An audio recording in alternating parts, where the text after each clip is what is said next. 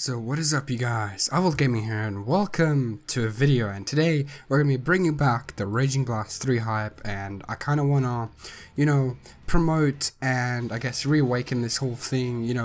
Treevax made this personal project of his to get Raging Blast 3, created. However, there's no word on anything happening yet. He even showcased it to the producers of the previous games.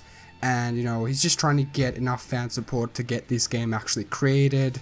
So what he's actually done so far, he's done a lot of on making the project. He's done so many things, and in the description there's a link to his page. Please go like it and support it. We need all the support we can get on this. It would be amazing to get a game, Raging Blast 3 with all of the characters that are going to be in Super. And yeah, so what he's done is he's designed and created as many things as he could. He's actually showcased it to the producers, and right now he's just trying to get enough fan support to get this thing made. So now I want to talk about why this would be a good idea. So we've had Xenoverse, and Xenoverse wasn't the best of games because it's its first, I guess, game, and there's going to be Xenoverse 2 eventually down the road. But if we can get Raging Blast 3 after Xenoverse 2, it would be beautiful, because it would give us some variety. I guess it would keep us busy while they work on Xenoverse 3. I mean, it could happen obviously, but Raging Blast was always a fun series. It was pretty fast paced. Now I'm probably gonna get some Budokai fanboys in here, and that is fine. I want a Budokai 4 as well. But right now we're just trying to focus on Raging Blast 3. I'm gonna make a Budokai 4 video in the future. But what he's essentially done is he's created the biggest roster that I've ever seen. This would take so long to create. He's got all of the movie characters, he's got the GT characters, he's even included Dragonball Super, Resurrection F characters, Battle of God characters, everything. Even all the way from Dragon Ball to, the Dragon Ball Z movies. Now, we need this to happen, because if this happened, this game would probably have one of the biggest rosters of all time out of any anime game. And the way he's designed this game, he's even got his own, the way he wants the boss battles to work. He's got the way he wants the explosions to look. He's, done everything perfectly, their heights, their width. He's even given each individual character every costume that they've ever had, and every form that they've ever had. And one thing I want to talk about here is if you can imagine all the what if forms we could possibly have in this game, since in Raging Blast 2 and Raging Blast we've actually had Super Saiyan 3 Broly, Super Saiyan 3 Vegeta, and those are pretty cool what if characters. So here we could possibly have Super Saiyan Blue, Gohan or something like that. We could have Super Saiyan 3 Gohan. Just things like that would be just amazing to see. And I'd personally love to see fan fusions, like the Potara fusion between Goku and Gohan. Just what if scenarios as well, but these ones extend up to the current arcs that we have right now going on in Super.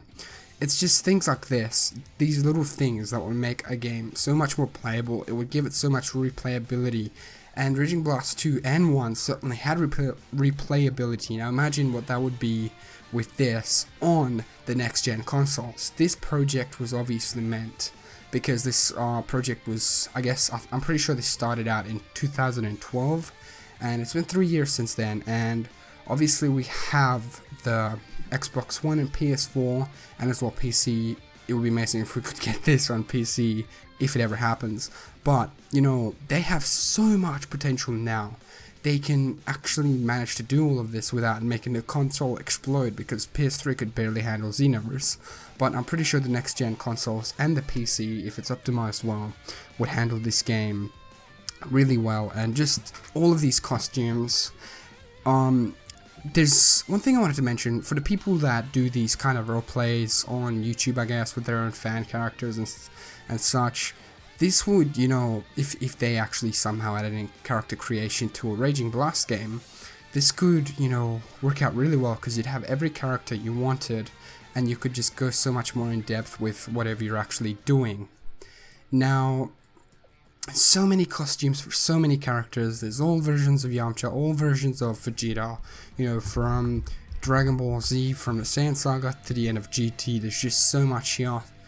I can't even, you know, I'm just scrolling through these images right now, and you know, it's just amazing to see. Now, if we got custom characters and such, that would be beautiful in this game, because it would expand, you know, it would expand this lore so much more.